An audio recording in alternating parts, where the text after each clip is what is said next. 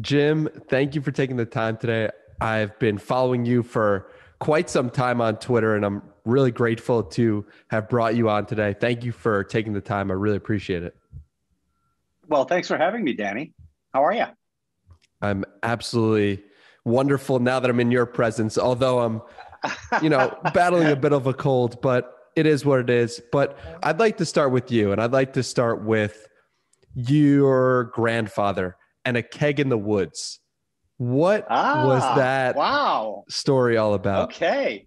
You're getting bonus points. That's the first time anyone opened with that question. Okay.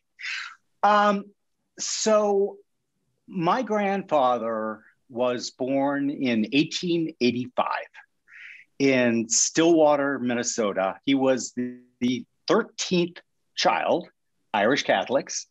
So they gave him the name of the saint of the day, which happened to be Ignatius Aloysius, something he really didn't like later in life. All of his friends called him Nash.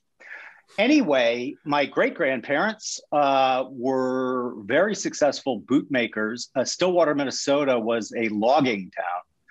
And so they made sure that all of their kids went to college. And if you think about it, back then, that was like crazy.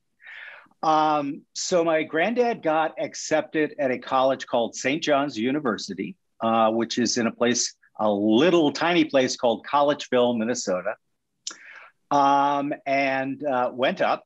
And he was a bit of a hellraiser, to be really honest.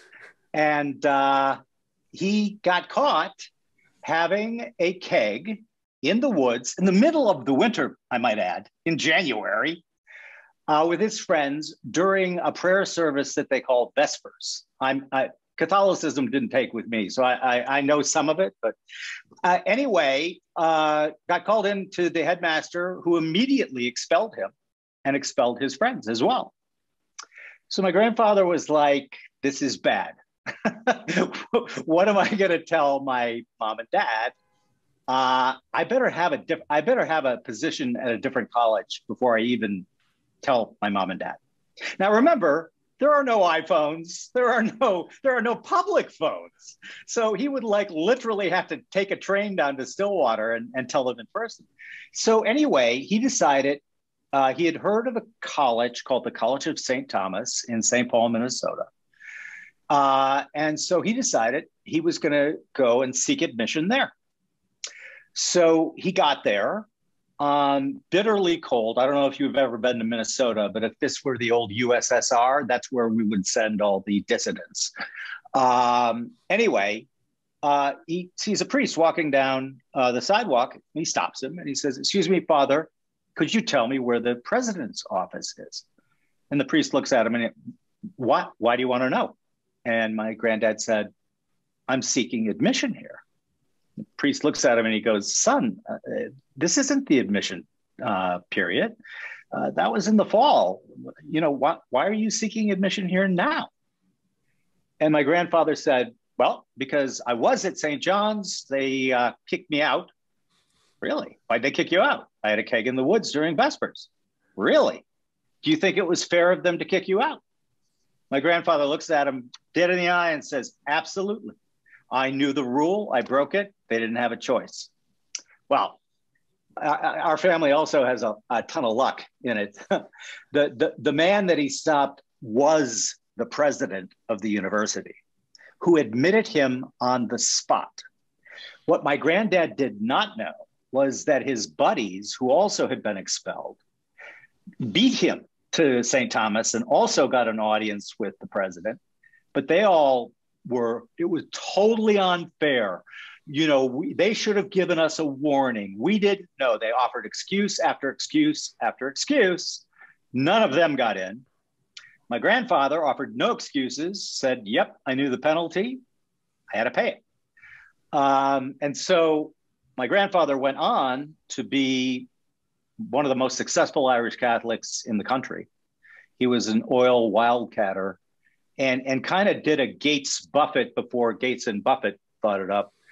During his own lifetime, he gave away about 95% of his own fortune, which I'm immensely proud of. He used to say that money was like manure. If you piled it all in one place, it stunk to high heaven. But if you spread it around, it was a great fertilizer. So my grandfather was captain of the football team at St. Thomas, and they were the recipient of his thanks. If you go to the University of St. Thomas, you will see quite a few O'Shaughnessy buildings. And he helped put them on the map as it's an excellent, I wouldn't even say regional university now. They've really, really done incredibly well. He also helped Notre Dame and others. But I guess that the message of my grandfather for me was, I was super lucky to be the youngest grandchild, male grandchild. I have a cousin who's a few months younger than I am, but that lived in St. Paul, where my grandfather lived. And when my grandmother died, my grandfather started coming over to our house for dinner like twice a week. And so literally he would sit and talk to me and, tell me about his exploits, which were like amazing. At some point, I'd love to either write a book about him or make a movie about him because he was an amazing guy. But also he taught me so much about, how to conduct yourself. Your reputation is what you are, right? And if you're not distinctive and if you're not always there, people are going to notice. And even though I also say, people get all worked up about thinking about what other people think about them, they're not really thinking of you at all. So, but anyway, very, very proud of him. He served as an incredible example for me and for my extended family. How to do that stuff well. Back when, it was new back then. A lot of the folks, you had Andrew Carnegie giving all the libraries, which I think is great. And other of the so-called robber barons. But this idea of like giving almost all of it away was pretty radical for the time. And many of his business associates were like, "You're crazy, man." What inspired him to do that? So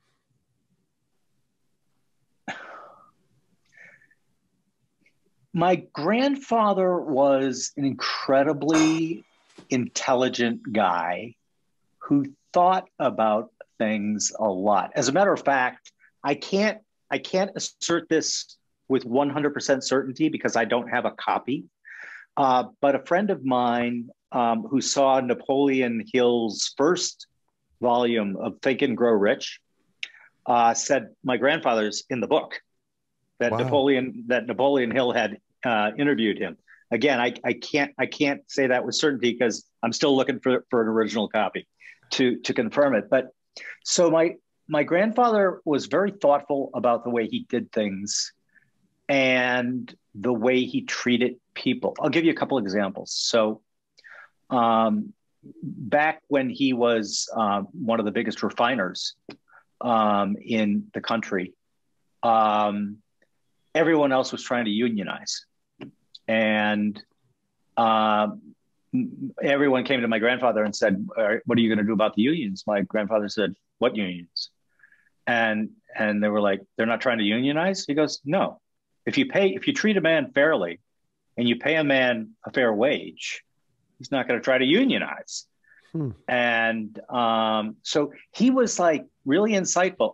It wasn't like he was this super forward guy. He was pretty conservative in many, many aspects.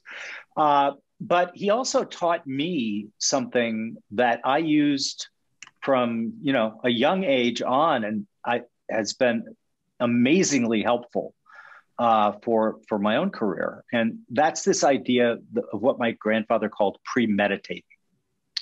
And what he meant by that was, first off, he would say, think about what you want, then try to write it down. And he goes, if you can't express clearly in what you're writing, what you think you want, you don't understand what you want, and you maybe don't even want it. But then as you do this, what I want you to do is think about all the various pathways to get to where you want, and write those down too. And then he said, what you're going to find is that for a certain percentage of the things that you think you want, you actually don't want them. And he goes, this exercise will help you understand that. And he goes, the other thing that's very helpful is, he goes, ideas love to bump into each other. And he goes, and wonder of wonders, they generate 3 new ideas. So he was kind of like he was really big on, obviously it's a human Monte Carlo simulation, but done in a very different and intentional way. So I wrote a piece and put it up on Twitter called "The Thinker and the Prover," that makes use of some of these ideas. It just helped me so unbelievably much in both my career, being a dad, being a husband, trying to be a good member of the community. And it's really powerful when you can express very simply either what you want to achieve, what you want to make happen, but also what you don't want to happen, right? I try to work a lot with younger people, not just in finance. And I just see like this that they're wound pretty tight. And man, I get it. If I was 28 and social media, I'm sure I would have been like absolutely off the reservation. And so I understand that young people today, face kind of an environment that I simply didn't have to face. But one of the things that I say is, you're your brand. Find something where you're going to add value, be of use to people, and wonder of wonders, people are going to really love you. And it's hard because people get very self-conscious and whatnot about what other people think about them. And maybe that was one of the greatest realizations I ever came to when I was kind of in my mid-30s, which is people aren't thinking about me at all. And so that made me relax quite a bit in terms of not really caring too much what others had to say about me. Now, I also, as my friend Trent Griffith made me understand, I didn't understand this before he taught me this. So I think, it's always great to learn something new every day. And Trent was like, dude, it takes courage to like write books. It takes courage to like put yourself out there. And I never really thought about it that way. But the more I thought about it, the more I saw the wisdom of Trent's remarks. And so I bring that up with people too. It's like, what? Do you want to cheer from the sidelines or do you want to play in the game? I'd rather play in the game. It seems like you had a sense of naivete towards what writing a book was actually like. I know that you sent out 65 proposals and you got 1 or 2 back, and your wife was like, you can't just write a book, but you were like, yes, I can. If I say I can, I'm going to do it. So where did that level of confidence come from? So that's a really interesting question. One that I'm kind of doing a deep dive on right now, studying genetic behaviorism, studying cumulative cultural and family advancement, et cetera. The honest answer is I am an insanely lucky human being. The odds against me, and I like literally every night, I say thank you to the universe. I mean, I won the cosmic lottery, man. And look, I think anyone who's breathing and above ground, you're the result of millions of years of success. And do you know what the odds against you are? I mean, like they're nil. If we were going to do stats, we shouldn't be here. You and I should not be talking. So I think that there's some interesting theories in psychology that are now being kind of underlined by the genetic behaviorists. Is that some of this stuff, actually a high degree of this stuff, is being a member of the Lucky Sperm and Egg Club. And you know, that kind of sucks when you have to say that, right? Because it's like, oh, but what about me? I'm lucky, and I've always been a very sort of positive, I can do this type person. And so the book, right? So it was called Invest Like the Best. And I was out on a walk, and I always carried a tape recorder with me because another thing, if you want some great ideas, you got a phone, you can use that.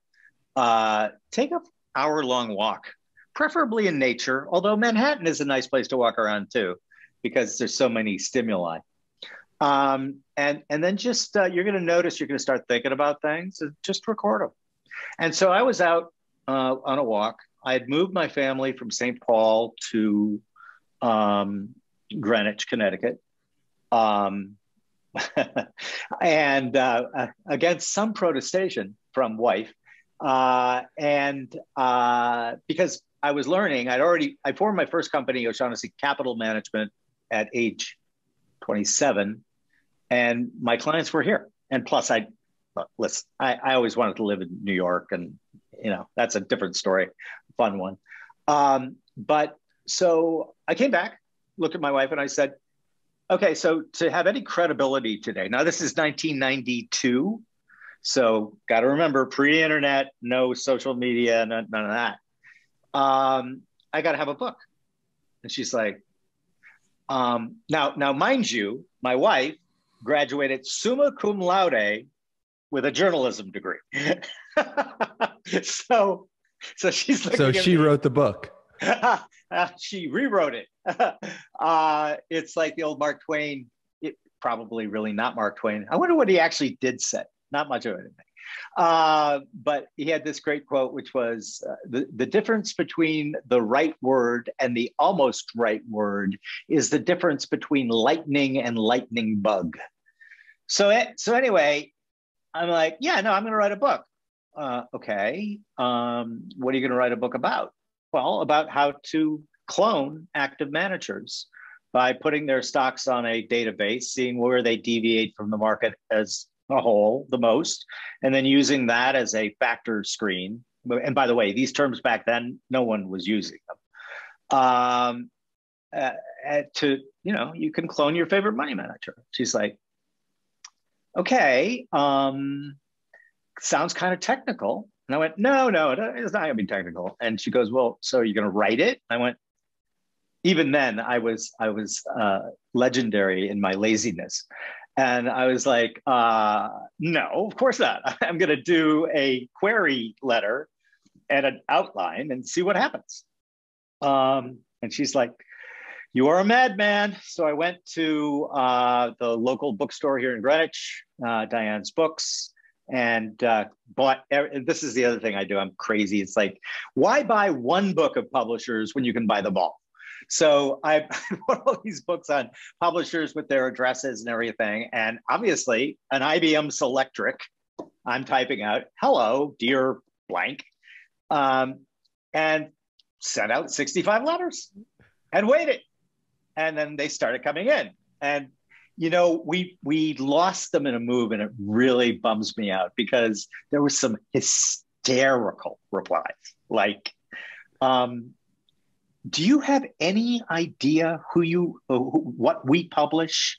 We don't deign to publish business books. Anyway, so they kept all of the rejections that came really early. And I kept them all just because I got a kick out of them. And my wife is just like looking, and then with the, I told you so. And then on one day, same day, 2 letters. one from Wiley and one from McGraw-Hill. Yeah, we want to publish that book. So, I guess if we're going to use it to illustrate a lesson, be persistent, and always ask. It's like one of the things that I have a hard time with is like, ask. I mean, what's the worst thing that can happen to you? They'll say no. You learn something new.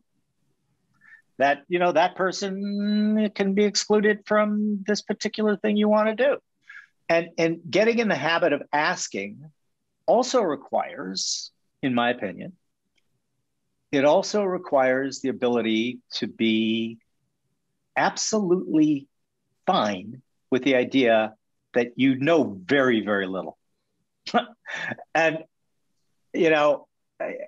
I don't know is often I think like if I went and looked at all the times I wrote something or said something in media or whatever, I don't know would probably be my top phrase.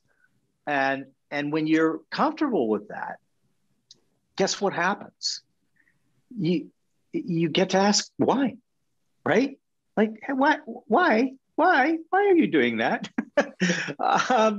And hopefully learn something. And then finally, the other thing you get to do is you get to delete bad beliefs, right? Like, there's so many. And if the way I always try to frame it is, think about the smartest person from, 300 years ago, the absolute smartest human being on the planet. What he or she knew, what he or she believed is probably 99% wrong. Wow. So why are we any different? Right? It's this idea that we are somehow special. That's bullshit. Now, is cumulative cultural evolution a thing? Yeah. And in fact, I think we're going through this thing I call the Great Reshuffle right now. And I think there's some amazing things coming out on the other side of it. That's because of cumulative cultural evolution. And by the way, I'm not saying there won't be problems. I mean, it's like, I'm a rational optimist in that I expect lots of problems, but I expect that we will be able to tackle them through discovery, through invention, through synthesis, through lots of things. But the point is, knowing how little you know is really, it's such a freeing thing, because what happens to a lot of people, I think, is they become prematurely certain about everything, right? And they don't even think about where they got a particular thought from, right? It's like many of those thoughts probably came from your friends in grade school, from your parents, from your brothers and sisters, from media, from whatever, from rock and roll. And if you really kind of do a deep dive, which I've done numerous times, there are so many ideas out there that are just wrong. And when you yourself are at peace with that, it allows you to remain open-minded in terms of, maybe I should fix that model up a bit, So error correction, look, without error correction, we don't advance. And fallibilism is basically the idea that even our best ideas have some part of them's wrong. And that's the whole scientific method. And, you get into that. And it's like, when I hear people say, I believe in science, I want to scream. It's like somebody saying that is selling you something, because the scientific method, which I do believe in, is like pure punk rock anarchy. I'm stealing that from Ryan North, I think. It's like, no, I'm not going to take your word for it.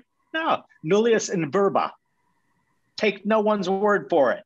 And, that was the Enlightenment, and boom, Look at what we got. So you just remind yourself constantly, yeah, I'm probably wrong. When you say do a deep dive, you do a deep dive on understanding where your thinking has gone wrong. What exactly does that look like? So let me give you an example. In 1999, this is like, talk about fucking stuff up. In 1999, I wrote a piece called The Internet Contrarian in April of 1999. In that piece, I said that this is the biggest bubble any of us have ever seen in our lives. 85% of these companies are going to go bankrupt. Even the companies that go on to be winners, and I name Amazon, are going to go down 95% from their current price. Wow. And then what did I do after that?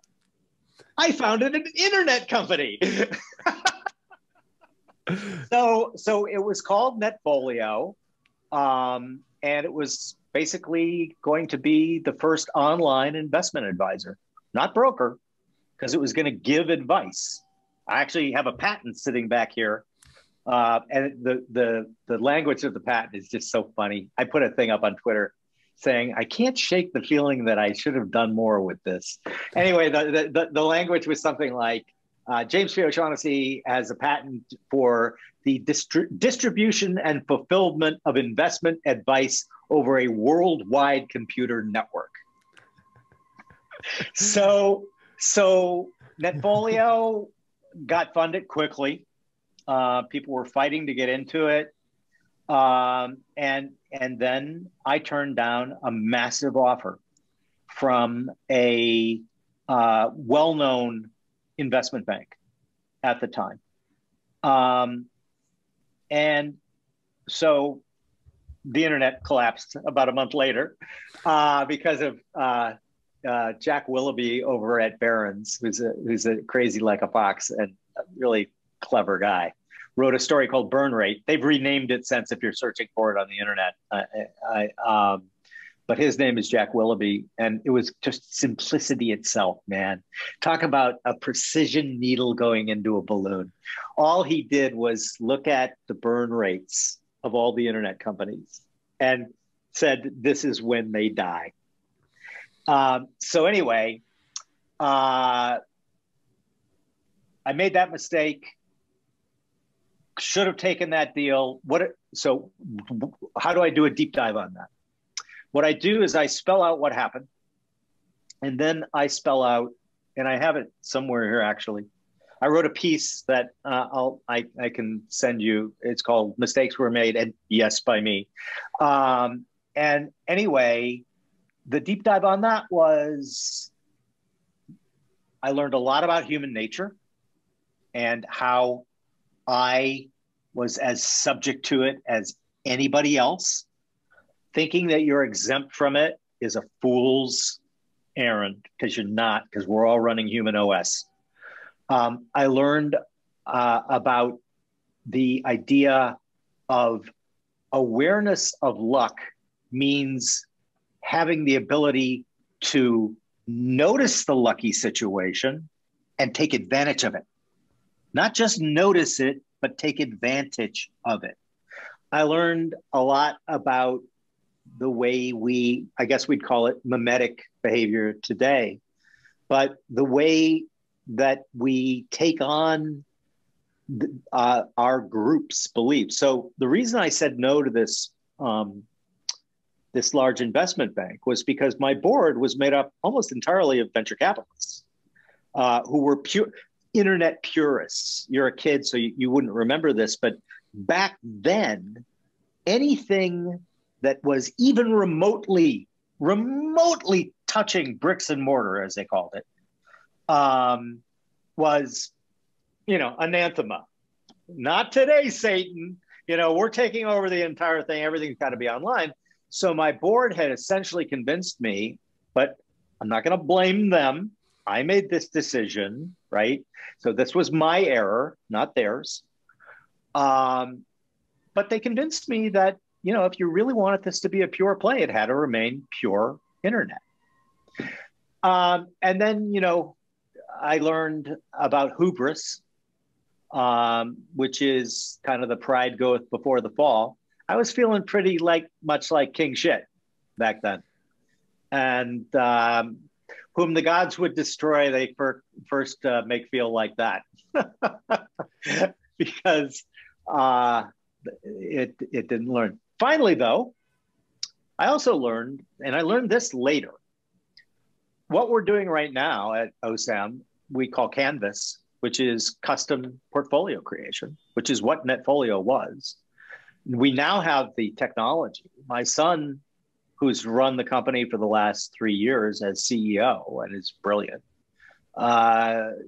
came into the office and said, hey, you made these guys, because one of my big things was I always used to joke, I want like everything to be tech. I want to be the last employee. I want everything just to be technology. So we built amazing technology for asset managers over the last now 12, 13 years. And if we didn't have these component pieces, no Canvas. Like I see people saying, oh, we're going to do this. And I just smile because, man, if you're a tech guy, mad chops on your tech ability, but asset management is very, very different and requires some like really nitty gritty technology that takes a long time to build. But the point is, he came in and said, Dad, we built the Death Star to kill a mouse. Let's do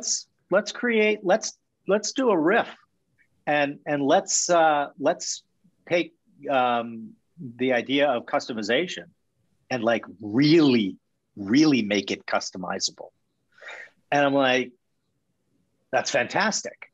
So having had the idea, right, and then having a switched on son who makes the idea 10 times better and has technology that really, I truly believe this is going to change the way money gets managed.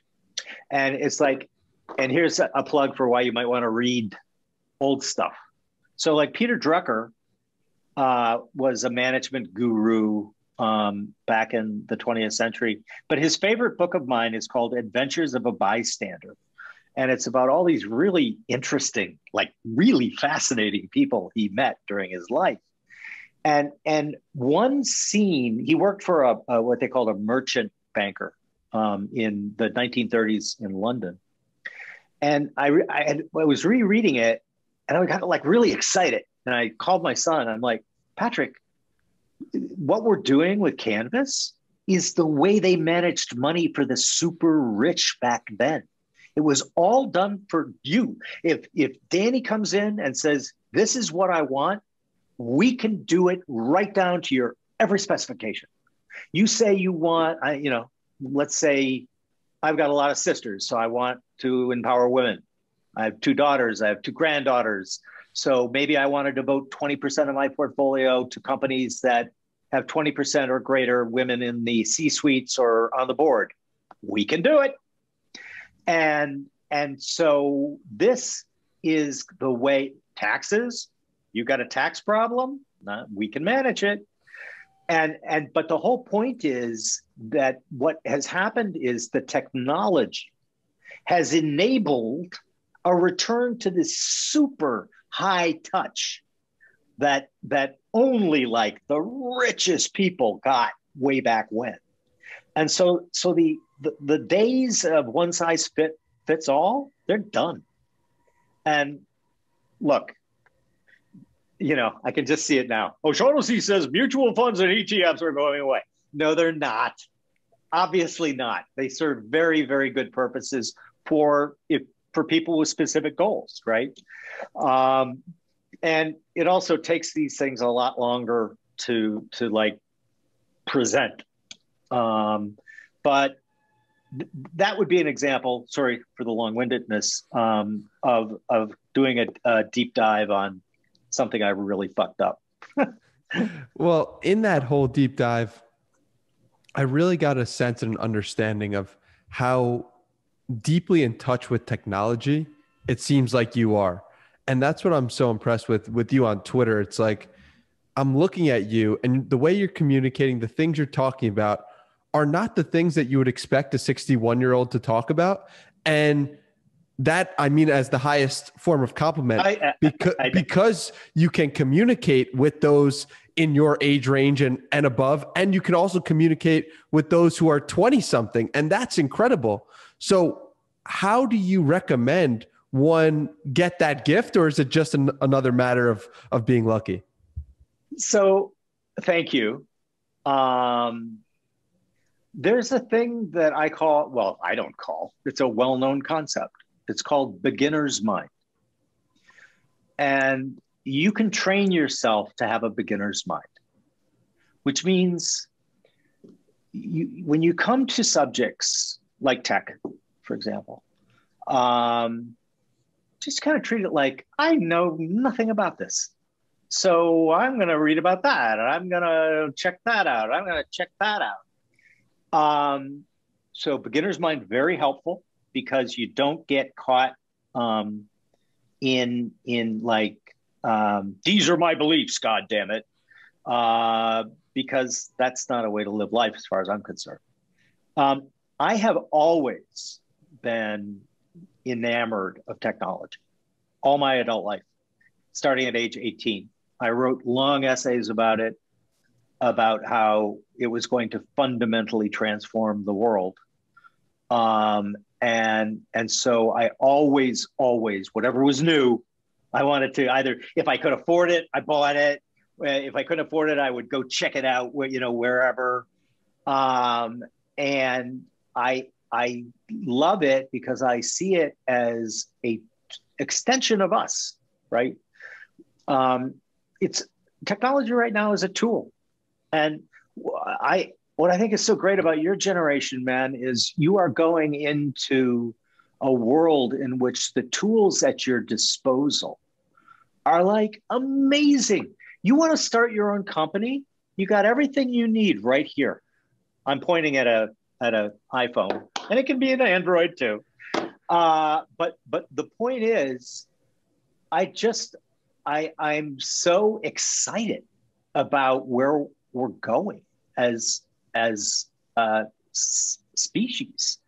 And my son likes to make fun of me, and he's like, because everyone's talking about the metaverse right now, right? And he was over for dinner the other night, and he's like, Dad, I do tell people that you went into the metaverse back in 1985. And he goes, it's true. Looking at your Twitter, it looks like you're fully in there.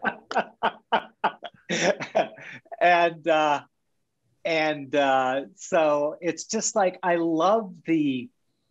just love the potential, the creativity that's going to be unleashed with this.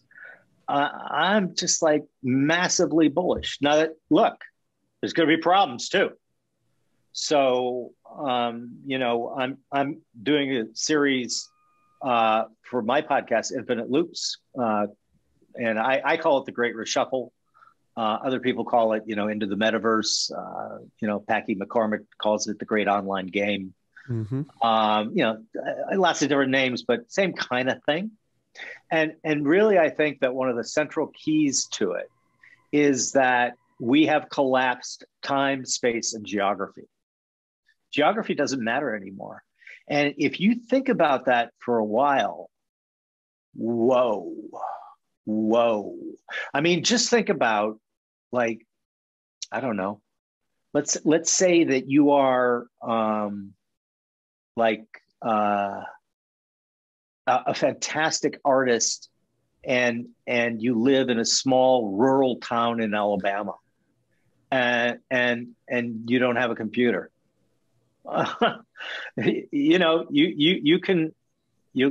Your art might be great, but you're a victim of geography unless you're willing to move, right? A lot of people aren't willing to move. Now they don't have to. And so on the upside, this is going to open opportunities for like hundreds of millions of people in emerging countries. My newest colleague at Infinite Loops lives in India and proved his worth, i.e., demonstrated his competence to me by me watching him on Twitter for like 7 months. He didn't know I was doing that. What particularly did you notice about his skill set that made you say, oh, I want this person to work for me? He was voraciously curious about everything. He did a really good job of sharing interesting ideas and things that people might want to think about. He put together what he calls an anti-library of kind of books that you wouldn't necessarily see on a like some Flax recommendation list, and he was just like, just watching him interact with other people, they always like switched on, man. He was just like, he got it. And so I personally think that Twitter's a Schnelling point. You know what a Schnelling point is? No. Okay. So a Schnelling point is a place where, absent any other information, we would both think of the same place. So if you and I were contestants on a show, and the only instruction they gave us was, you guys are going to win $10,000 if you can find each other in Manhattan at noon, and that's all. That's all we know. I've got a picture of you, and you got a picture of me, but they won't tell us anything else. Where would you go? Times Square. Boom, Schnelling point. That's what a Schnelling point is. It's a place where you're naturally drawn in. And I owe my deeper dive on this to my friend Alex Danko, who's my recurring guest on Infinite Loops. The other one, the clock in Grand Central Station. You know that ball clock, right? Yep. And so Times Square, the clock in Grand Central Station, and the Empire State Building. Yep. Those are the three places. Those are the three places, man. And so I think Twitter is a Schnelling point where people are gathering. And I honestly believe that it's the new university. I get teased a lot for saying that, but by who? I'm not calling out any of my friends. by friends of mine, who are like who are the head shakers, as you were pointing out earlier. When at age 61, it's like, when are you going to stop being like a little boy with all of your excitement about everything that's going on? I said, I hope never. I think you figured it out, and I hope to maintain that level of enthusiasm and curiosity into the later years of my life. And hopefully these are just the beginning years of your life with the technology that is existing today and that continues to elongate our lives. So that's another thing I'm wildly bullish on, by the way. The extension of life. Yeah. I think that, and the improvement in the quality of life. I think that biotech is going to have some massive home runs in the next 10 years. I know that let's try to avoid and this is another thing that just drives me crazy. How do you manage to politicize a drug? How do you do that? I mean, or a mask. How is a mask politicized? I don't understand that. It drives me crazy. It's like, what can we do about that, Jim? Oh, wow. That's a long conversation. We got time, thankfully. So I think we're talking about the Great Reshuffle and everything. And one of the things, if you study history, is that almost all eras that produced golden ages were highly chaotic. And this one is no different. And so what happens to people is so you know who Claude Shannon is? No. Okay. So highly recommend you figure out who Claude Shannon is. There's a really good movie on him called The Bit Player, which you can watch. Claude Shannon should be as famous as Einstein, because Claude Shannon is the reason we're doing this right now. He's the guy who named them bits and bytes. He's the guy who came up with the information theory that allowed for us to do this. And he was a delightfully eccentric guy as well. So you're going to like him just for that. But so he came up with this idea called the Shannon limit. The Shannon limit is essentially how much information can we human beings take in before it just like starts driving us crazy, right? And I think with what's going on right now, a lot of people are reaching their Shannon limits. And when that happens, people seek simple explanations. Simple explanations sounds a lot like a conspiracy theory, right? And they naturally fall into this simplification because they're worried that they might be going a little crazy. And then add to it the ability to sort yourself into whatever tribe you want via social media, right? In group, out group, all of the studies show that this one's wild, just to show you how powerful this stuff is. I randomly sort you, Danny, into a in group, and let's call it the cool kids. Okay. So you're randomly sorted into there. You don't know anybody else in that group. You don't know. They might just be names on a page. You might not even see them as a human being. I give you $100,000 and I say, Danny, you're going to distribute this. There's the cool kids and then the super cool kids. They're group B. They're the other group. You're in the cool kids group. The super cool kids group is over here. You get to distribute this 10 or this 100,000. You're going to give it all to the people in your group. It's insane. And yet you got to understand the way we evolved. You got to understand, the hierarchy of the tribe. You got to understand banishment equals death. So you're going to toe a lot of lines, man, if getting banished by your group means you die.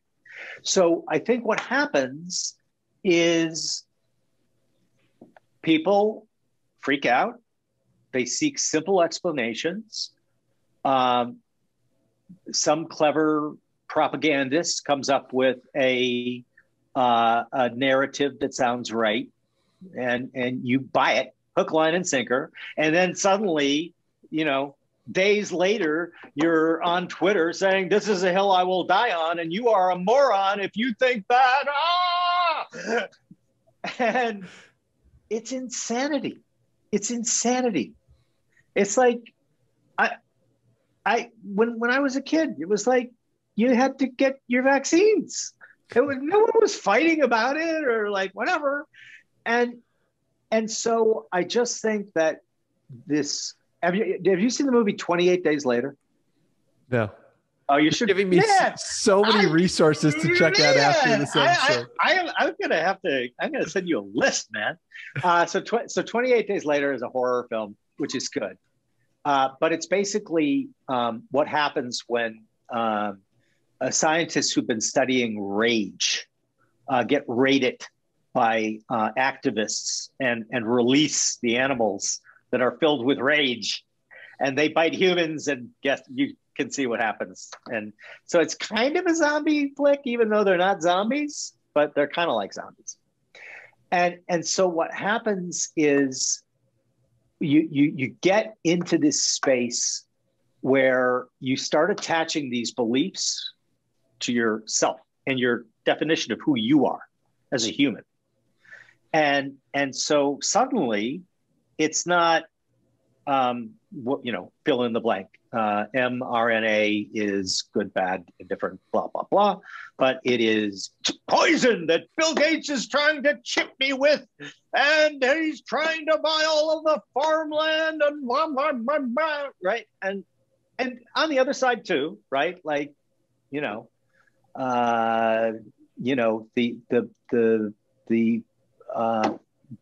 Bilderberg group runs the world, or the Illuminati, or all of these silly things. By the way, another guy, if you want to read, who's got a great sense of humor, Robert Anton Wilson. So a couple of things like this started as gags, right? So there was this whole religion called Discordianism, which is the worship of chaos. And Eris is the goddess of chaos and whatnot. Well, people started taking it seriously. And like it became a religion. And then they started this wild rumor that the CIA was doing these tests with psychedelics and everything, until they found out that the CIA was doing tests with psychedelics. And so when there's like a modicum of truth, right, you just fall so easily into dogma. Mm-hmm. And in my opinion, dogma is the death of thought, and the death of thought is the death of you. And so, marry that to people need things to believe in, right? And you also have to understand how weird the period that we kind of like say, oh, wasn't that great? Like post World War II, right? Between 1946 and 1976, say. And everyone's like, that was normal. Hell no, that was the biggest anomaly of all time. We wiped out all of our competitors.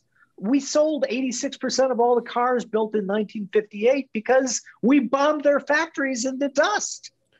But then we also rebuilt them as opposed to try to punish them more. So and then add in the downfall of traditional religion. I'm not a religious person. I'm not an atheist, because that would require as much faith and proof as somebody who's like a born again Christian. And boy, I have no problem with people of faith and what, fine. But if I was running a society, those 10 commandments, I probably would say they came from God too. Because they're pretty good for running a society. And the thing is, like, even people have conspiracies about that, and it's just not a conspiracy, man. It's just makes sense. Societies are complex adaptive systems and with feedback. And in a complex adaptive system, emergent properties come from the bottom, not from the top. And so, I get a simpler like world, but that was like one big Potemkin village. Like there were 3 networks. There were 2 newspapers that mattered: the New York Times, the paper of record, and the Wall Street Journal. And there were 3 networks. And if Walter Cronkite was one of the most powerful people in the world, because if Walter Cronkite decided that something was bad, America decided something was bad. And so people yearn for that kind of simplicity. I certainly don't, because, well, that was fine if you were a heterosexual white male. It wasn't so great if you weren't. And if you were a person of color, or you were a whole host of things, that people were very prejudiced against, just like really backward attitudes. And so we always want to remind ourselves that let's not romanticize things. Listen, man, I envy you. You know who I really envy? I envy my grandson Pearson, my granddaughter Maeve, my granddaughter Langdon, because they're going to be in such a cool world. They're amazing. What do you think that your grandchildren, or maybe your grandchildren's grandchildren, will think that what we are doing today is totally backwards? Oh God, where do we even start? Right. I think they will be flummoxed by these by people having these crazy wars of attrition with each other and trying to cancel people for ridiculous reasons and ideas. I think that they're going to think we were pretty crazy to this whole period. I mean, my God, they're going to study this and they're going to go, oh man, they were really fucking dumb, weren't they? You know,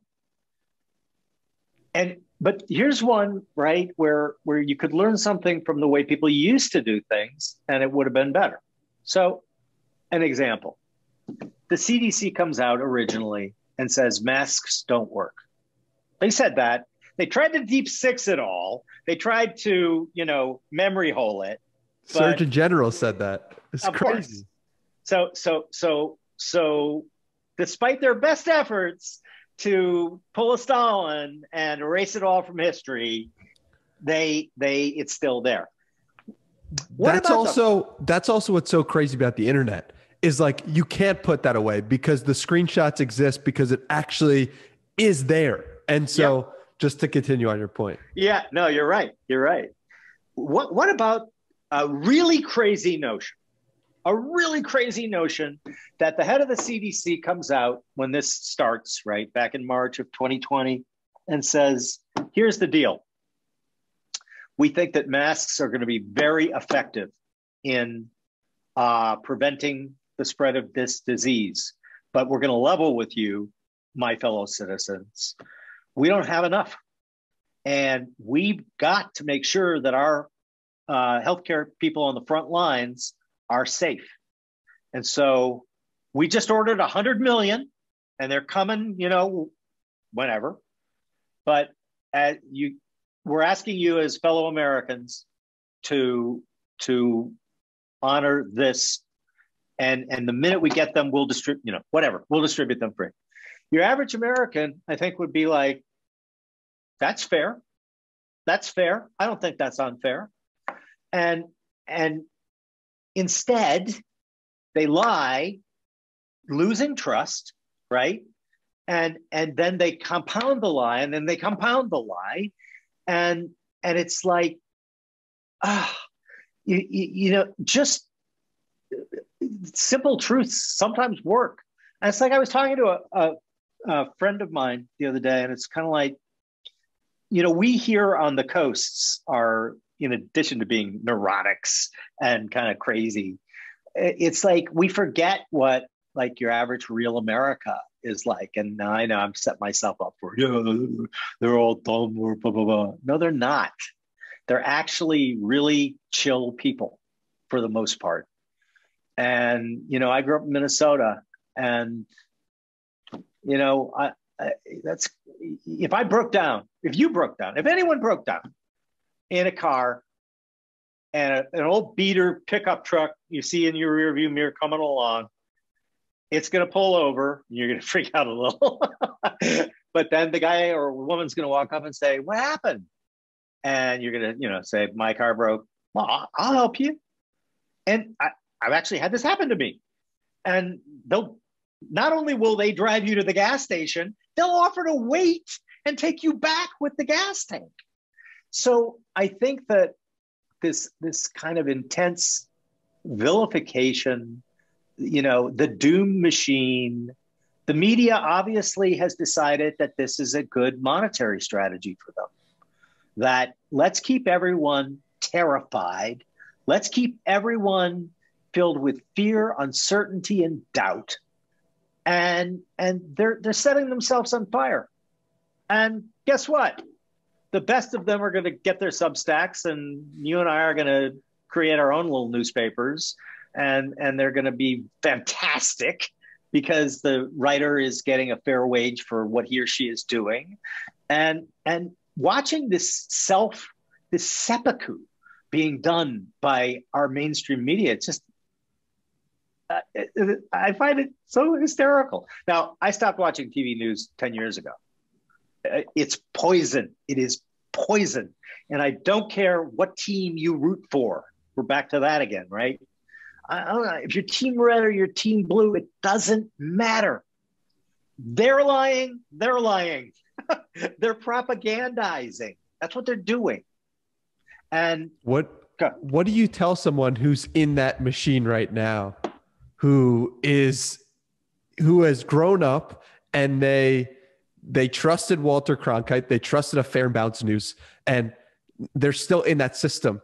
Is there anything that can be done to be pulled someone out of that matrix, or is it just impossible if someone say like 60 plus or 70 plus?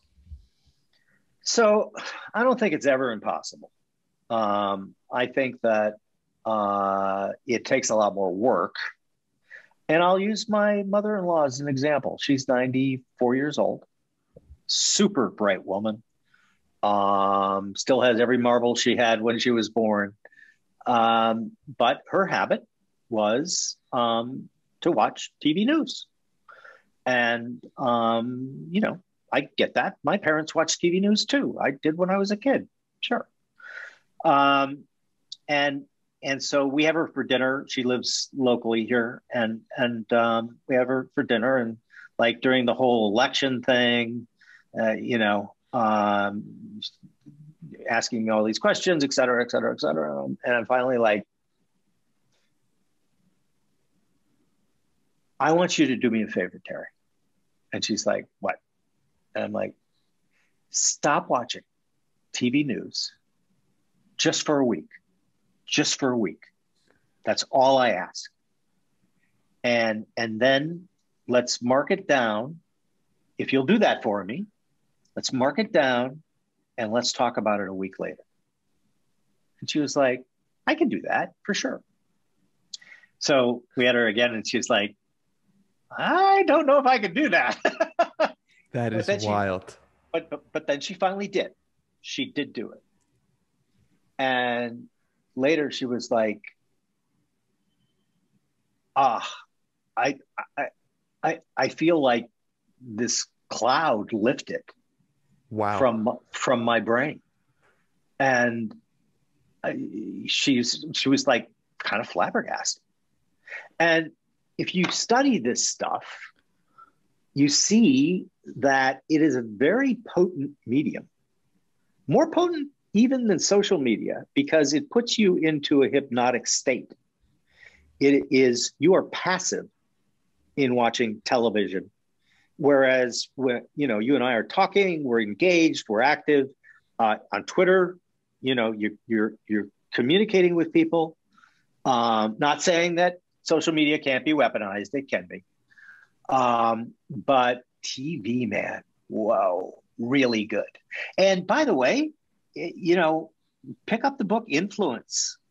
Pick up, there's a whole host of books that are instruction manuals for how to do this stuff. But TV especially puts you into a different brainwave pattern, which is you're hypnotized essentially, and repetition, right? So it's like really simple stuff. Just repeat, repeat, repeat, repeat. And as that happens, it's the way our brains function. By the way, it's not our conscious brain that's getting involved. It's our unconscious brain. And our unconscious brain is the one making most of the decisions anyway, right? Most people make decisions emotionally and then paper them over with, you know, real, you know, rational sounding reasons like, oh no, I did that because no, you didn't. You did that because it was an emotion at the time. But if you can, so that's a simple fix that works for a lot of people. If you can get them to truly not watch TV news, and I mean all TV news, because inevitably, like when I'm talking to friends about this, they're like, you know, you are so right about Fox, but, you know, PBS does a really good job. And I'm like, no, I'm talking All sides. They're fighting propaganda wars. Look at what's going on. Why are they doing it? Follow the money. They're making money. It's like Donald Trump was the best thing that ever happened to the New York Times. They were going broke. And then Donald Trump came along as their savior. If you want a conspiracy theory, there you go. Maybe they slipped him some ownership and they're like, go wild, man. You mentioned before about how you stopped watching television 10 years ago, and I'm curious what you saw. Sorry. Let's be careful. I didn't stop watching all television. I stopped watching TV news, and I don't watch live television. Gotcha. So you stopped watching TV news around 10 years ago, and I'm curious what you saw that made you say, okay, something's off here, if you can recall. I think it was a result of the Great Recession. And now that's I know a lot of those people who they were having on as guests. B, I do know something. I mean, that's what I do.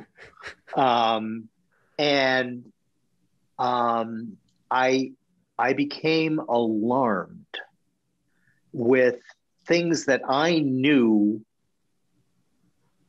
were untrue being presented as if they were absolutely true. And that started like really getting me a little crazy. And like, I used to like put one of the financial news networks on when I was working on a treadmill. And it's just like, I can't remember more, which particular segment it was, but it was something like where I knew like virtually everyone who they were talking about.